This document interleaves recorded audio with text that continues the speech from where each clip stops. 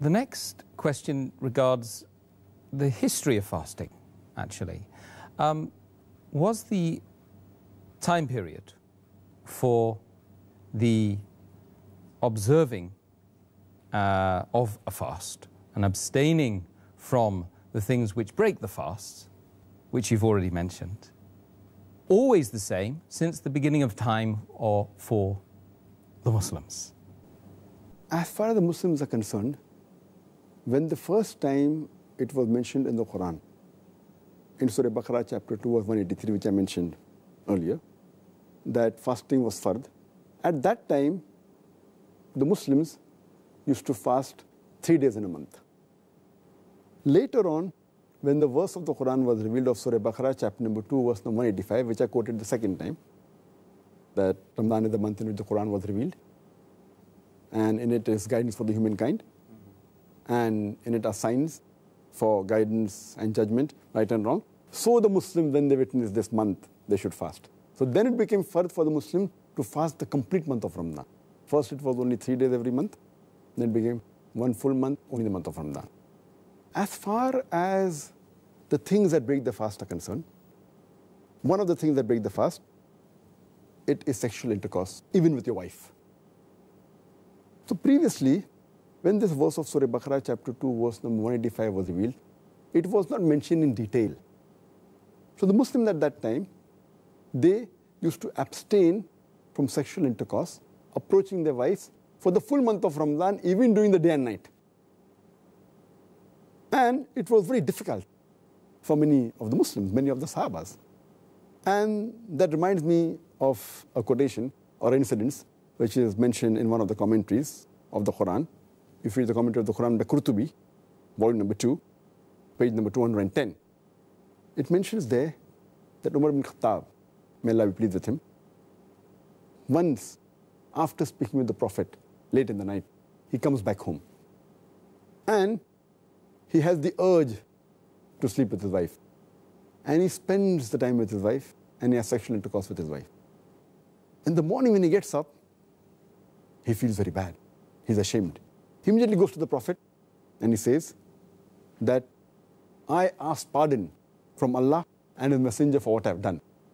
And my soul was attracted towards my wife, and I had a relationship with my wife in the night. Is there any way that I can be pardoned, or is there any way that I can escape?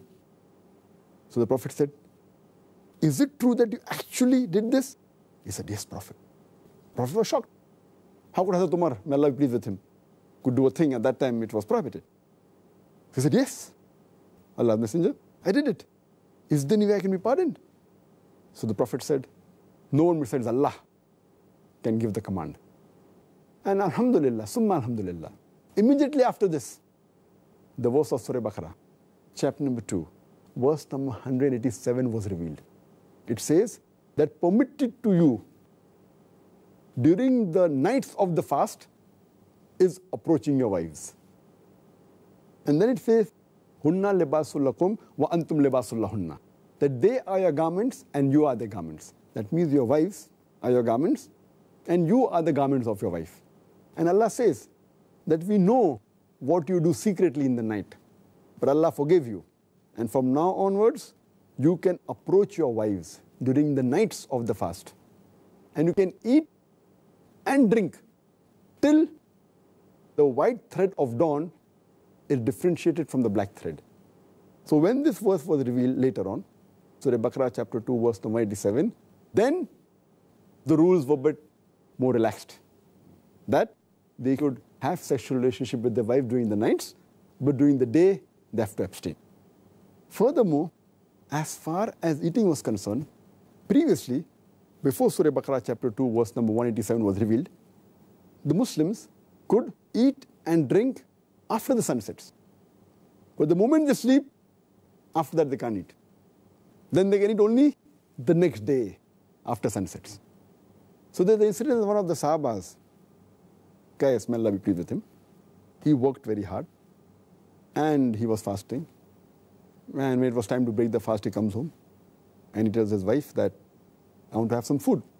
So wife says that there's no food in the house, I'll just get it from outside. and she goes out to get food. Now, because he was tired, working the full day, by the time the wife comes back, he goes to sleep. When the wife comes back to the house, she sees the husband has gone to sleep. So now she says, finish. Once he's gone to sleep, he can't eat. So that night, he could not eat. The next day, he had to fast. And by evening the next day, he faints. And the people go to the Prophet, that this is what happened. Because once you sleep, you can't eat. Later on, this verse was which I said earlier. Surah Baqarah chapter 2, verse number 97, which says, besides approaching your wives at night, you can eat and drink till the white thread of dawn is differentiated from the black thread. So then the rules that we follow today, that fasting means that you have to abstain from food and drink and nourishment, as well as from sexual intercourse, right from dawn unto sunset. And having the intention that we have to please Allah subhanahu wa ta'ala. It's an act of worship. So this is the history, how we finally got this.